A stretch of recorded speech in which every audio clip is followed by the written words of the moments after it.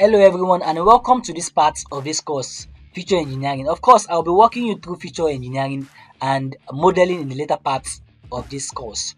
So let's dive into feature engineering. Feature engineering is the process of you using your domain knowledge to select and transform features from raw data before building a predictive model using machine learning. So basically, to make this so simple, we'll be performing these 4 actions which actually depict feature engineering as well.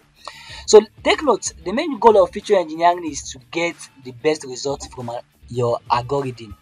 So basically, let's start performing the first action, which is handling missing values. So we'll do this by using this datasist library. So that's data_df, the variable name, then the ds, which is our datasist library we've imported. Then we're calling the feature_engineering engineering dot field_missing cat, then passing the variable name. So this will fill for categorical data type. So for numerical data type, just copy and paste this, change this cat to none. So by performing this line of codes, you would fill your missing value for both numerical and both categorical data type. So let's create new feature. And one of the features we want to create is we want to create a feature that will tell us how old is the car. If we're having a car of 2020, that means the car is just 1 year old. So by that, basically we'll just data_df, still the same column name I want to use year. Then this year is 2021 minus the year of the car, so it will tell us the age of the car. So by just performing this action, just checking the column back. Okay, sorry. So of course you can see, okay, this has not been confirmed. Let me okay, see. So of course you can see now this Aero Passion car is 5 years old, the Accent is 4 years old. So we're just creating this simple feature. Now you'll be able to get the age of the car. And the reason why I actually replace this with the year itself is that it's still the same thing, but this would this is having an advantage over the year itself, and the advantage is just that it will speed up our training process. Nothing else than that. It will neither have effects on the machine learning performance. The only advantage is just that it will speed up the training process time. So that's that on that. So let's select the feature we will be using for this modeling. So there are several ways of doing this. You can use the drop function, but I love using the multidimensional array approach. So I will just pass in the columns I want to use. So that's, I will just copy this, paste it here, then close the block code for multidimensional array. Then I will remove, because I want to drop the car name. I don't need it in my feature here. I don't need it. So I'm just going to, so these are the features I want to use for my modeling or for my engineering part 2 as well. So I will just run this. So by running this, car name has been dropped. So let's check. Car name has been dropped. You can see car name has been dropped. So we don't have car name there anymore. So basically now the next thing is to perform an encoding techniques, because on have this, just take this basic assumption. Your machine learning model cannot learn with categorical data type. You need to convert them to numerical. These are just basic assumptions. Accept them. In the complex parts, they are not true. But for now, just accept you need to convert your categorical data type to numerical data type. And in some algorithm, some algorithms have the complexity to work with this categorical data type. But just for this course to be so simple enough, you need to encode your categorical data type to numerical. So of course, what we're doing here is to call the get dummies function from pandas. Data_df equals to pd.get_dummies. So passing the data frame variable name. Then of course, when you are encoding a column, the idea is to drop the first or the last, so it won't come up with a repetition. So this has been performed. So let's check the column again, because it's a good practice to always check your column every time you perform an action, because sometimes your Jupyter notebook misbehave.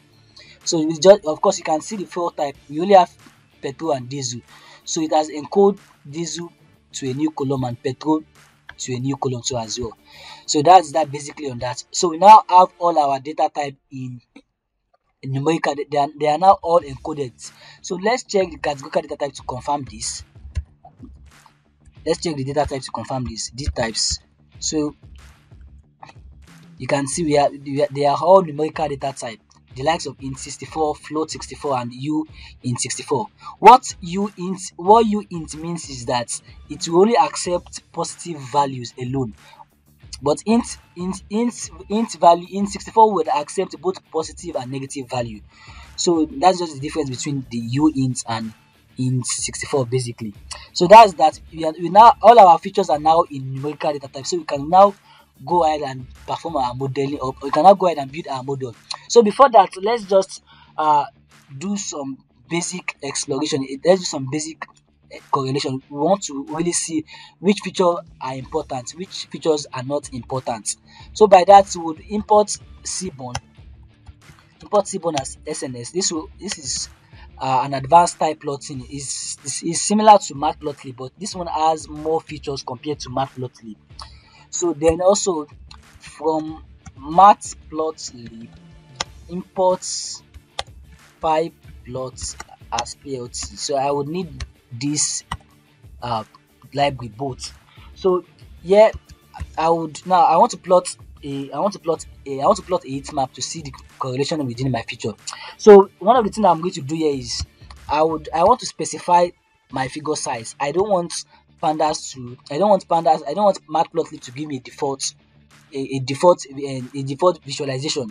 So this RC means a runtime configuration, because in matplotlib anything you are plotting will come with default settings. So whenever you are plotting any graph or any chart in matplotlib, it will always plot with the default value. But I want to specify my own my own size of the plot here. So that will be figure.fix size. So I want to change the fix size so that it will be so big enough to see and read clearly.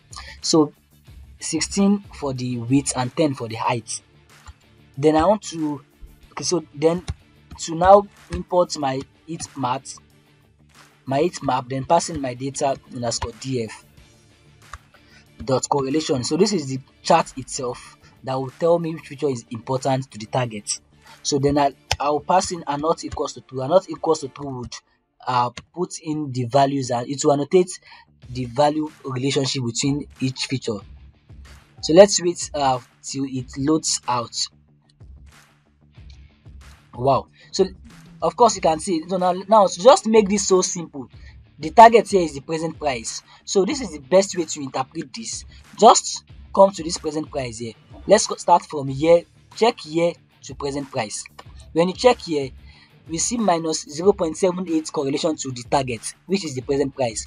This means that this here is having a strong negative correlation to the present price. That means here is a good feature for our model. So for present price, of course, this will be 1. This one means 100% because it's the same feature we are checking to each other. So of course you will see 100% here. That means this is the same feature. When I say this is the same feature to this, so this needs to be neglected. Then let's come to KMS driven, the kilometer the motor has driven. Of course you can see it's having a negative correlation to the present price. Wow. But it's not compared to the year. The year is having a strong negative correlation. So here is like the most powerful features so far from these 3 features I've checked now. So let's check to owner too as well. Owner to present price. When you check owner to present price, owner is having a negative correlation too, but slight is just a little bit lesser to the others.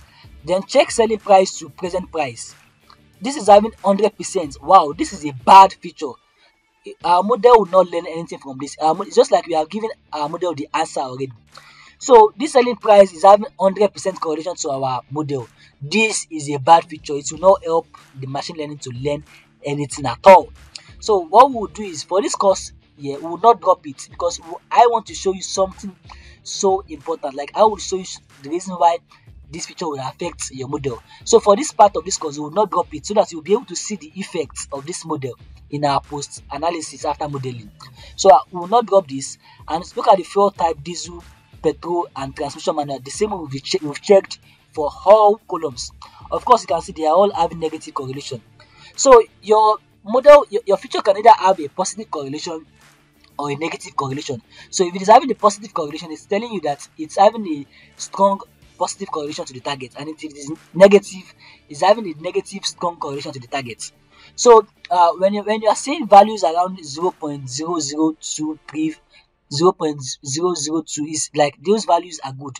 But when you're having precision more than 3, that is a bad feature. Like this is a bad feature. If this was the value we are having for the target for this, I would have dropped this.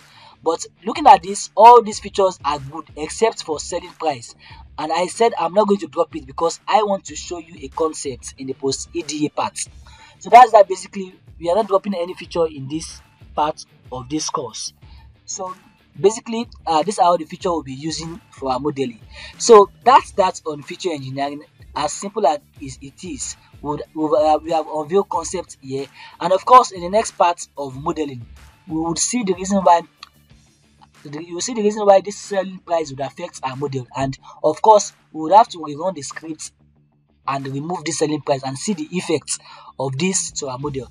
So thank you for watching this course, and just prepare yourself for the next part of the course as well. Bye.